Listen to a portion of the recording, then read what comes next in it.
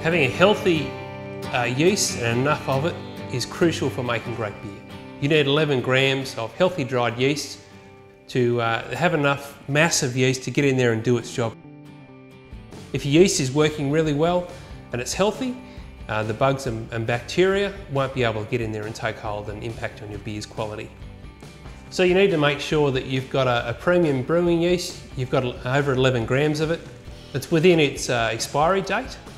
The first thing we need to do is hydrate it properly. There's a couple of simple steps to this.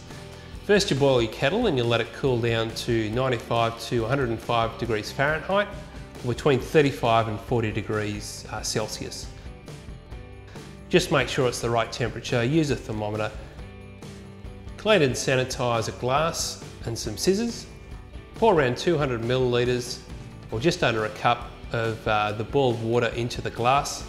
Stick your cleaned and sanitised thermometer in there, cover with some plastic wrap, which is you've given a quick spray.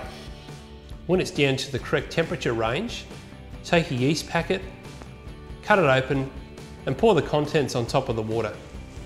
Leave it for 15 minutes, give it a swirl around to mix it through, leave for another 15 minutes and what you'll see is a large creamy head which has come up.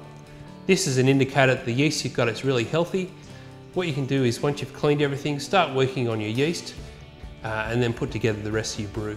If this doesn't happen and the yeast doesn't look like it's doing anything at all, it's probably unviable and all the cells are dead.